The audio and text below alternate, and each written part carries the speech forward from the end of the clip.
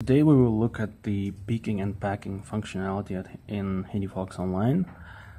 These operations are done to verify that the correct items are being shipped, and picking and packing can be done with sales orders and invoices in HandiFox. So we will look at several different situations, starting with the simplest one, where you just pick a sales order in full in one go and then pack it. So to do that, I'm going to go to sales,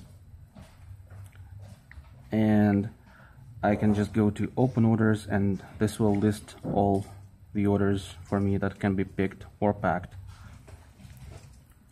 And I have a couple of fresh sales orders I want to work with today, these two. So let's start with this one. And there's also the alternative way to pull up these sales orders, and for that I can just locate the customer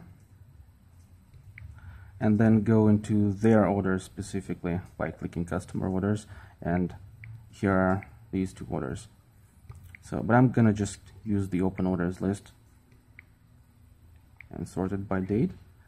And let's look at this one first. So when I highlight it, I get the pick button, which I can press, and then we have a list of everything that we need to pick here. And on above the list, we can see how many pieces were on the original order and how many are remaining to be picked. So I can just take the scanner and start populating this list.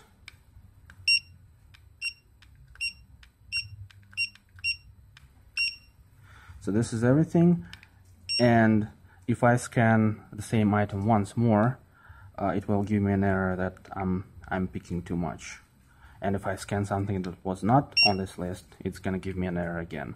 So I can only scan and pick whatever was on the original sales order. So now that everything is picked, I can save it. And there's also an option to print the hard copy of this pick list, which I'm going to agree to just to show you how this looks, this document. But I'm not going to actually print it, so I'm going to press back, and now our pick list is saved. And you may have noticed that now when I have this order highlighted here, the button changes to pack. So with the brand new sales order, it says pick, and this sales order we can now pack, and this is the second stage of shipment verification. So this screen doesn't allow us to enter quantities by hand anymore, because that would kind of defeat the purpose of packing. But I can scan everything in once again.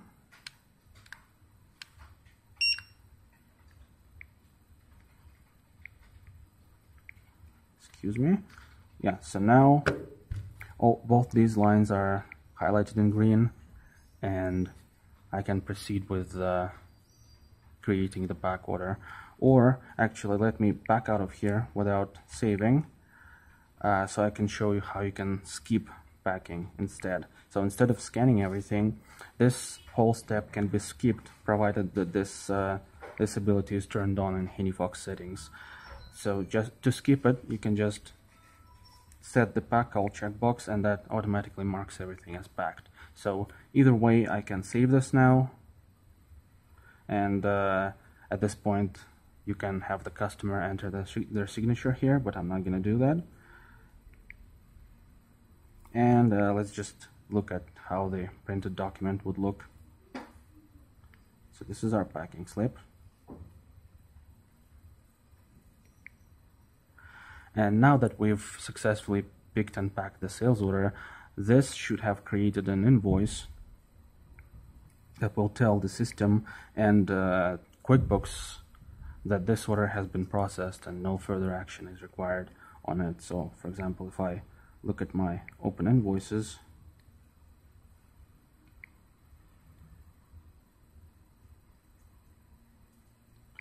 let's see, is this the one we just did? Yes, so this is the invoice that has been generated as a result of us picking and packing that sales order. So you see this invoice has everything we had on the original order.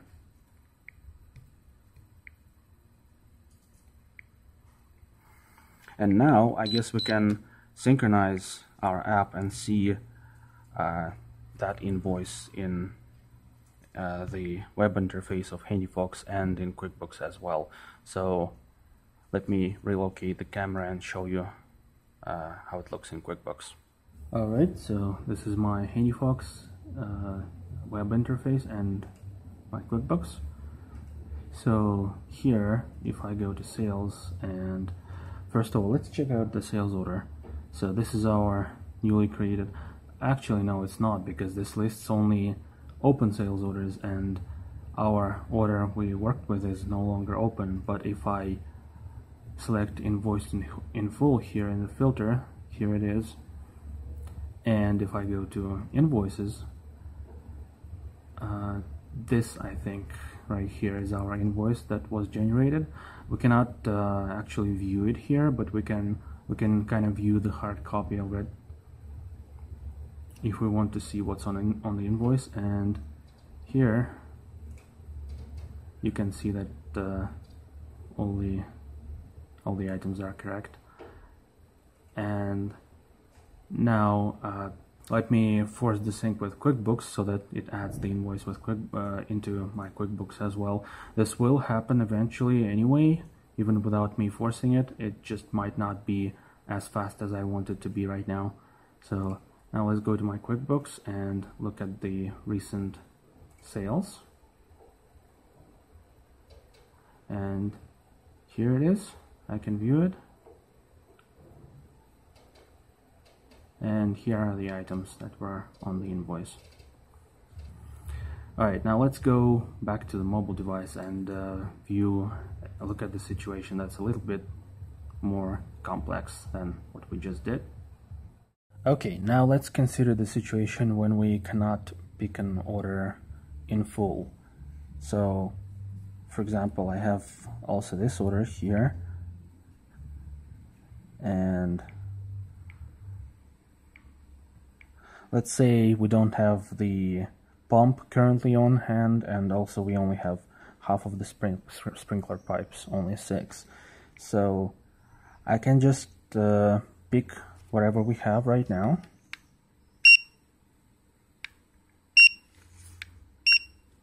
And actually it's a bit too many to scan one by one, so let me just type in the quantity manually. So we're missing the pump and the 6 sprinkler pipes. That's okay, we can just pick the order partially, and I'm gonna save it. Yeah, and it's warning us that we're not picking the order in full. I want to continue, and I'm gonna skip printing just for the sake of speed. And now I'm also gonna pack whatever we've picked.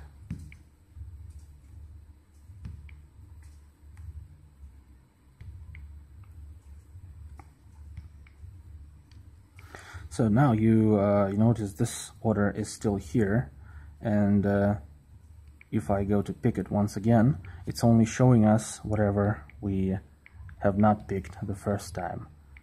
So these items are on the back order. For example, if I view the sales order itself, it will show us everything, and but even here it's showing us that it's already partially fulfilled. So if I highlight the sprinkler heads, for example, we see that 2 out of 2 have been invoiced and 0 is on the back order, and with the pipes the situation is quite different, as you can see. So yeah, that has created an invoice with what we have picked. And when we have those items, we can pick it the second time now and pick whatever was missing the first time. And now I save it and pack it.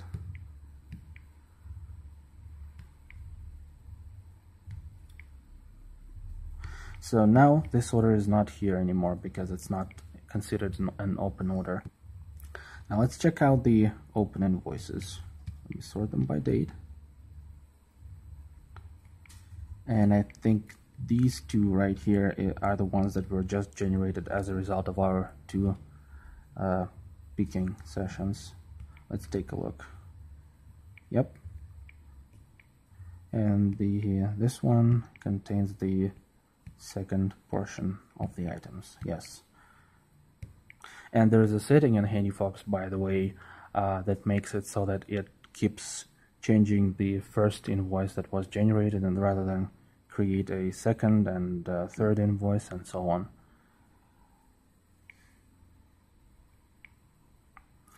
And finally, let's look at picking and packing an invoice, which the procedure goes pretty much the same as picking and packing a sales order.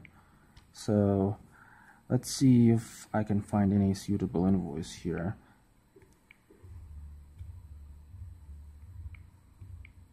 And naturally, the invoices that were just generated as a result of picking and packing, they themselves cannot be picked and packed.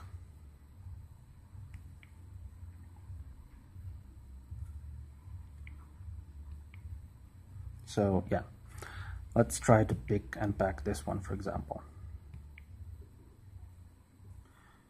So on above the list we can see that there were 2 pieces on the invoice, and for this item there were 6 pieces. So once again, I can just scan everything in, and it will not let me scan in more than there was on the invoice. And I can save it, and finally pack everything again. And I'm just skipping printing again for the sake of speed. Yeah, and here and now in this list the invoice is highlighted in green to signify that it's been fully processed. So there you go. This is how picking and packing works in HandiFox. So stay tuned for more tutorials, and this will be it for today. Bye.